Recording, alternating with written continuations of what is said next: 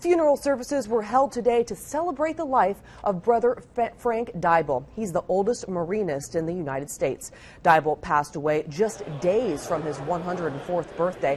He was a member of the Society of Mary for nearly 86 years. Nearly 250 people gathered at the Immaculate Conception Chapel at UD to remember his life and service.